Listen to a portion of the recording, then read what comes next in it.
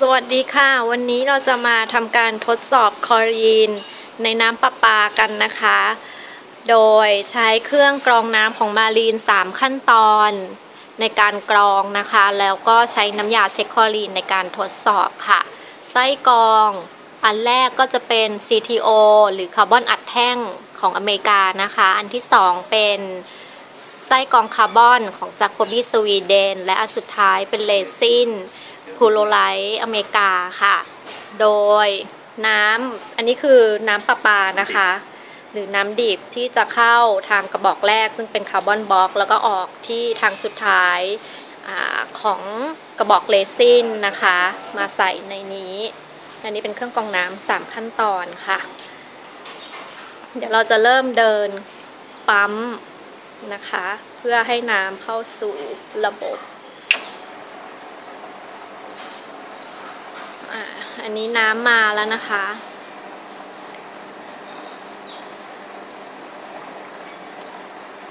คลอรีนมีอันตรายต่อสุขภาพอย่างไร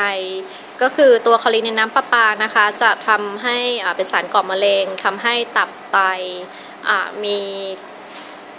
มีความเสียหายแล้วก็เป็นมะเร็งในลำไส้ใหญ่แล้วก็กระเพาะปัสสาวะนะคะโอเคตอนนี้เดี๋ยวเราจะทำการทดสอบคลอรีนในน้ำประปาก่อนนะคะโดยใช้น้ำยาเช็คคลอรีนตัวนี้ก็คือถ้าหยดลงไปแล้วมันจะเกิดสีออกเหลืองเขียวนะคะแสดงว่ามีคลอรีนถ้ายิ่งสียิ่งเข้มแสดงว่าคลอรีนยิ่งเยอะแต่ถ้าหยดแล้วไม่มีเลยเป็นใสก็แสดงว่าน้ำนั้นไม่มีคลอรีนนะคะอันนี้จะทำการหยดลงไป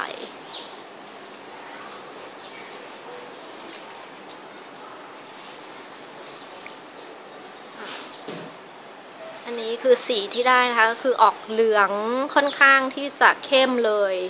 นะคะแสดงว่ามีคลอรีนอยู่ในปริมาณที่เยอะนะคะแล้วน้ำต่อไปจะเป็นการทดสอบน้ำหลังการกรองนะคะว่าผ่านเครื่องกรองแล้วอันนี้เปิดปั๊มให้เดินอีกครั้งหนึ่ง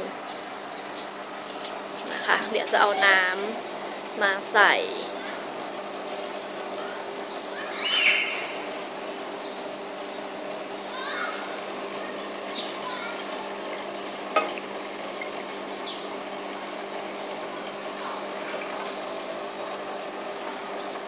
แล้วเราจะทำการหยดน้ำยาเช็คคลอรีนนะคะ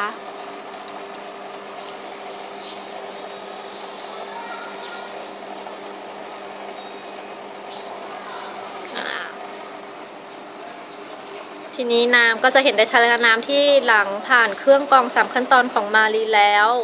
ไม่มีสีเกิดขึ้นนะคะเป็นน้ำใสเหมือนเดิมก็แสดงว่าคลอรีนได้ถูกกำจัดหมดออกไปแล้วนะคะลองวางเทียบกันดูนะคะก็จะเห็นว่าน้ำสี